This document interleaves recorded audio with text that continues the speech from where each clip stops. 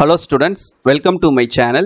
இந்த வீடியோல நம்ம என்ன பார்க்க போறோம்னா 11th standard biologyல Zoology இருக்கக்கூடிய இம்பார்ட்டன்ட்டான 5 mark questions இந்த quarterly portionக்கு இருக்கக்கூடிய இந்த மொத்தம் 8 chaptersல இருக்கக்கூடிய 5 mark questions மட்டும் இந்த வீடியோல நம்ம பார்க்க போறோம்.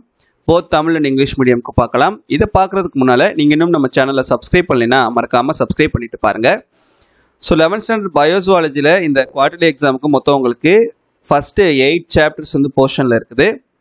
இப்போ ஒவ்வொரு சாப்டர்லயும் எதெல்லாம் வந்து இம்பார்ட்டன்ட் அப்படின்றத பார்க்கலாம். இப்போ நான் சொல்லக்கூடிய क्वेश्चंस எல்லாத்தையுமே தரோவா படிச்சுக்கங்க, எதையுமே ஒமிட் பண்ணிடாதீங்க. ஃபர்ஸ்ட் क्वेश्चन பாத்தீங்கன்னா explain 3 domains of life.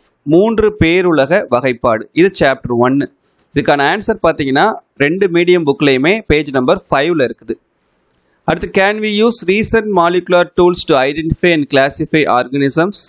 நவீன மூலக்கூறுகளுக்கு கருவிகளை கொண்டு விலங்குகளை அடையாளம் கண்டு வகைப்படுத்தலாமா? இது வந்து உங்களுக்கு புக் பேக்ல இருக்கக்கூடிய 15வது क्वेश्चन இது. ஸோ இது ரெண்டும் வந்து சாப்டர் 1. அடுத்ததா சாப்டர் 2ல பாருங்க. சாப்டர் 2ல ஃபர்ஸ்ட் ஒன் டிஸ்கிரைப் சீலம் உடற்குழி பற்றி விவரி. இது வந்து உங்களுக்கு இங்கிலீஷ் மீடியம் புக்ல பேஜ் நம்பர் 17லையும் தமிழ் மீடியம் புக்ல பேஜ் நம்பர் 19லையும் இதுக்கான ஆன்சர் இருக்குது. அடுத்து right a few characters of largest phylum of the kingdom Animalia. So இது வந்து உங்களுக்கு செகண்ட் சாப்டர்ல இருக்குது. இது ஆன்சர் நான் பார்க்க முடியல, ஸோ இதுக்கு மட்டும் ஆன்சர் வந்து எந்த பேஜில் இருக்குதுன்னு பார்த்துக்கோங்க. அடுத்து 5th question, இதுவும் சாப்டர் 2 தான். Right the fundamental features of கோர்டேட்டா. முதுகு நாணுடையவற்றின் அடிப்படை பண்புகள். இதுக்கான ஆன்சர் தமிழ் இங்கிலீஷ் மீடியம் புக்ல பேஜ் நம்பர் 26, தமிழ் மீடியம் புக்ல பேஜ் நம்பர் 30. அடுத்து கம்பேர் கார்டேட்ஸ் அண்டு நான் கார்டேட்ஸ். முதுகு நாணுடையவை மற்றும் முதுகு நான் அற்றவை வேறுபடுத்துக. இங்கிலீஷ் மீடியம் புக்ல பேஜ் நம்பர் 27லையும் தமிழ் மீடியம் புக்ல பேஜ் நம்பர் 31லையும் இதுக்கான ஆன்சர் இருக்குது. இதுவும் இதோட சாப்டர் 2 முடிஞ்சிச்சு. ஸோ சாப்டர் 2ல பார்த்தீங்கன்னா மொத்தம் நான் உங்களுக்கு 1 2 3 4 கொஸ்டின் சொல்லியிருக்கேன். அடுத்ததா சாப்டர் 3ல பார்த்தீங்கன்னா ஒரே ஒரு கொஸ்டின் மட்டும்தான். Explain the எபித்தெலியல் tissues. எபித்தீலிய திசு பற்றி விவரி. இங்கிலீஷ் மீடியம் புக்கில் பேஜ் நம்பர் 38லையும் தமிழ் மீடியம் புக்கில் பேஜ் நம்பர் 46லையும் இதுக்கான ஆன்சர் இருக்குது. சாப்டர் 3ல இது ஒன்று மட்டும். அடுத்து சாப்டர் 4ல பாருங்க, ரெண்டு கொஸ்டின்ஸ் இருக்குது. டிஃப்ரென்ஷியேட் மேல் அண்டு ஃபீமேல் காக்ரோச்சஸ். ஆண் மற்றும் பெண் கரப்பான் பூச்சியை வேறுபடுத்துக. இது வந்து பார்த்தீங்கன்னா உங்களுக்கு 4th சாப்டரில் புக் பேக்கில் 30வது கொஸ்டினாக இருக்கும். அடுத்து describe the excretory system of Rana ஹெக்ஸாடெக்டைலா. தவளையின் கழிவு நீக்க மண்டலம். இது பார்த்தீங்கன்னா உங்களுக்கு இங்கிலீஷ் மீடியம் புக்கில் பேஜ் நம்பர் 68லையும் தமிழ் மீடியம் புக்கில் பேஜ் நம்பர் 80லையும் இதுக்கான ஆன்சர் கொடுத்துருக்காங்க. இது 4th சாப்டரில் இந்த ரெண்டு கொஸ்டின்ஸும். அடுத்ததா 5th சாப்டர் பாருங்க. Explain the digestion in the stomach. இரைப்பையில் உணவு செரித்தல் பற்றி விவரி. இது இங்கிலீஷ் மீடியம் புக்கில் பேஜ் நம்பர் 79லையும் தமிழ் மீடியம் புக்கில் பேஜ் நம்பர் 93லையும் இதுக்கான ஆன்சர் இருக்குது. அப்புறம் explain the digestion in small intestine. சிறுகுடலில் உணவு செரித்தல் பற்றி விவரி. இங்கிலீஷ் மீடியம் புக்கில் பேஜ் நம்பர் 80லையும் தமிழ் மீடியம் புக்கில் பேஜ் நம்பர் 93லையும் இருக்குது. அடுத்து describe liver and there functions.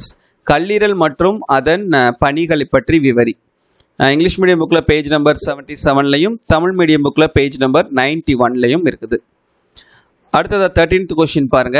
Right about any 3 digestive disorders. ஏதேனும் 3 செரிமான குறைபாடுகள் பற்றி விவரி. இங்கிலீஷ் மீடியம் புக்கில் பேஜ் நம்பர் 83லையும் தமிழ் மீடியம் புக்கில் பேஜ் நம்பர் 97லையும் இதுக்கான ஆன்சர் கொடுத்துருக்காங்க. ஸோ இதோட சாப்டர் 5 முடிஞ்சது. சாப்டர் 5ல பார்த்தீங்கன்னா ஒரு 4 5 mark கொஸ்டின்ஸ் இருக்குது. நெக்ஸ்ட் ஒன் சாப்டர் 6ல பாருங்க. 14th question. Explain the mechanism of breathing. சுவாசம் நடைபெறும் முறை பற்றி விவரி.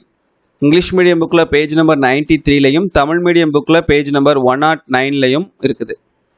அப்புறம் right about the transport of O2 oxygen. Oxygen கடத்தப்படுதல் பற்றி விவரி. இங்கிலீஷ் மீடியம் புக்கில் பேஜ் நம்பர் 100லையும் தமிழ் மீடியம் புக்கில் பேஜ் நம்பர் 115லையும் இருக்குது. அப்புறம் right about the transport of CO2 carbon di oxide கடத்தப்படுதல் பற்றி கூறுக. இங்கிலீஷ் மீடியம் புக்கில் பேஜ் நம்பர் 100, தமிழ் மீடியம் புக்கில் பேஜ் நம்பர் 115. அடுத்து explain the problems in O2 transport. Oxygen கடத்தலில் உள்ள சிக்கல்கள் பற்றி எழுதுக.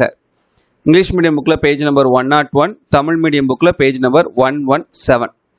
ஸோ 6th சாப்டரில் பார்த்தீங்கன்னா டோட்டலாக உங்களுக்கு 4 5 மார்க் கொஷின்ஸ் வந்திருக்கும். இந்த 4ஐயும் படிச்சுக்கோங்க. அடுத்ததாக 7th chapter waters lymph and mention there functions. நிணநீர் மற்றும் அதன் பணிகள் பற்றி எழுதுக. இது பார்த்தீங்கன்னா உங்களுக்கு இங்கிலீஷ் மீடியம் புக்கில் பேஜ் நம்பர் 114, தமிழ் மீடியம் புக்கில் பேஜ் நம்பர் 132.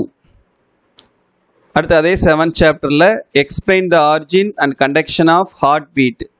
இதய துடிப்பு தோன்றலும் மற்றும் பரவுதலும் பற்றி விவரி. இங்கிலீஷ் மீடியம் புக்கில் பேஜ் நம்பர் 119, தமிழ் மீடியம் புக்கில் page number 137.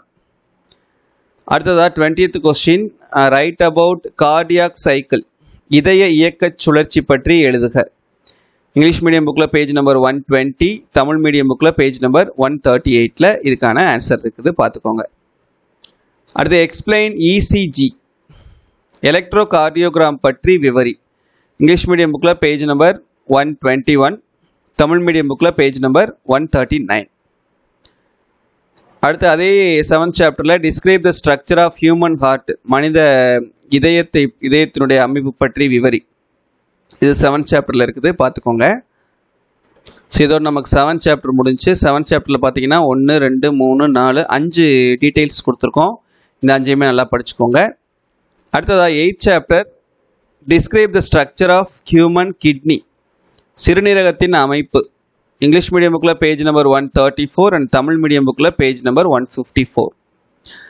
Next describe the structure of nephron. நெஃப்ரானின் அமைப்பு பற்றி விவரி. இங்கிலீஷ் மீடியம் புக்கில் பேஜ் நம்பர் 135, தமிழ் மீடியம் புக்கில் பேஜ் நம்பர் 155. அடுத்து mechanism of urine formation in human. மனிதனில் சிறுநீர் உருவாகும் முறை பற்றி எழுதுக. இது உங்களுக்கு இங்கிலீஷ் மீடியம் புக்கில் பேஜ் நம்பர் 137லையும் தமிழ் மீடியம் புக்கில் பேஜ் நம்பர் 156லையும் இருக்குது. அடுத்து கொஸ்டின் நம்பர் 26 டிஸ்கிரைப் ஹீமோடயலைசிஸ். இரத்த ஊடு பகுப்பு பற்றி எழுதுக. இங்கிலீஷ் மீடியம் புக்கில் பேஜ் நம்பர் 144லையும் தமிழ் மீடியம் புக்கில் பேஜ் நம்பர் 164லையும் இதுக்கான ஆன்சர் இருக்குது. Next what is the function of ADH, where it is produced and what stimuli increases R decreases it's secretion. சிறுநீர் பெருக்கதிர் ஹார்மோனின் பணியாது, அது எங்கு உருவாக்கப்படுகிறது, இதன் சுரப்பை அதிகரிக்கவும் குறைக்கவும் தூண்டுவது எது. இது வந்து உங்களுக்கு சாப்டர் 8ல் இருக்கக்கூடிய புக் பேக் கொஷின். அது last one how are kidneys involve in controlling blood volume. இரத்த கொள்ளளவு கட்டுப்பாட்டில் சிறுநீரகங்கள் எவ்வாறு பங்கேற்கின்றன. இதுவும் உங்களுக்கு சாப்டர் 8ல் இருக்கக்கூடிய புக் பேக் கொஷின் தான். Question number 32வது question. So chapter 8ல் பார்த்தீங்கன்னா டோட்டலாக உங்களுக்கு 6 5 மார்க் கொஷின்ஸ் கொடுத்துருக்கோம். ஸோ இந்த 28 5 மார்க் கொஷின்ஸை நீங்கள் நல்லா தரோவாக படிச்சுக்கிட்டீங்க அப்படின்னா பயோசுவாலஜியில் நீங்கள் எல்லா 5 மார்க் கொஷின்ஸும் அட்டன் பண்ணுறதுக்கான வாய்ப்புகள் அதிகமாக இருக்குது. இதில் எந்த ஒரு கொஷினையும் ஒமிட் பண்ணாமல் படிச்சுக்கோங்க. ஓகேவா? Okay, thank you.